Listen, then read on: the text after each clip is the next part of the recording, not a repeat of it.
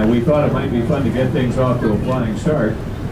One of our bush pilots is down here in a float plane. He's going to take off and land. But before we get down to Steve, this area on the left, the immediate left, is actually not somebody's backyard and driveway. That's a fully functional airport out here. That's a 900-foot runway. And if you were a pilot looking at charts where to land in Fairbanks, you'll find this described as Fountains Field. It's named for the family who lived here. Right after World War II, they bought this land and put this company here. It's been here a long time. And they have attracted a number of bush pilots to live in their little neighborhood that they subdivided. Some of the best in the world fly out of here winter and summer.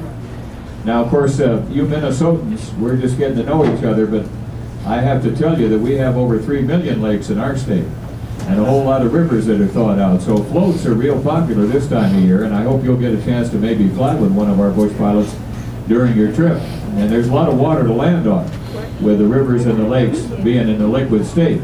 But along about Halloween, you've got to take those floats off if you're going to fly in the wintertime, because those float planes don't land well on 3.5 feet of ice on the top of the river or the lake. And so some of the boys and girls keep the wheels on. You can see a couple of Super Cubs over here with the big balloon tires. There's a float plane parked in front. And a little later on, of course, they'll be thinking about getting the skis on the bottom.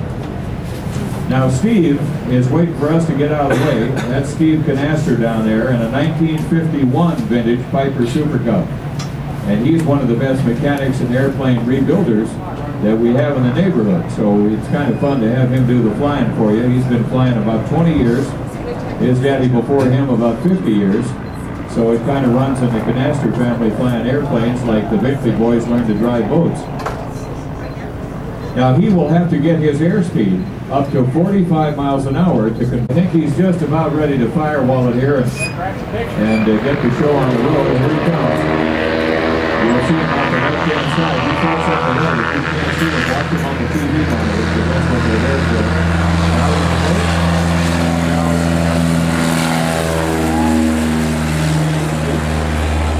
Now he's going to fly a circle around us, and Grant will keep him on the monitor while he gets ready to land. And these landings are pretty dramatic. With this much wind, it'll be interesting to see how he approaches it this afternoon. One of the guys that flies out of here, one of those red and white airplanes, he got a call one January day 15 years or so ago from our hospital. And they said, "Billy, can you fly up to the Yukon River, a gradual arc?" And then once he gets even with the river, he's going to stare straight ahead. He will not look at the surface. That's the worst thing to do when you're flying a float plane. You stare straight ahead, gently set the airplane down, give yourself a little hang time before the floats settle into the water if the wind allows him to do it. You'll kind of flare it out here at the end and set it right down. So crank those cameras. Here we go. That's pretty right there. One float and then the other. And he'll come up here nice and close and fling that door open and wave right through it. That is Steve Canaster in the Piper Super Cub. Thank you, sir. He's going to come right around here and let you get a good look at him. Zoom in, you'll see his teeth clean.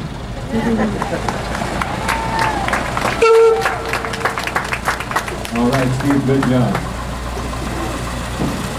Now you'll notice he's dressed for a function, not fashion. He left the leather jacket, the white flowing scarf, and the goggles back in the closet. A little too warm in that small cockpit to dress up.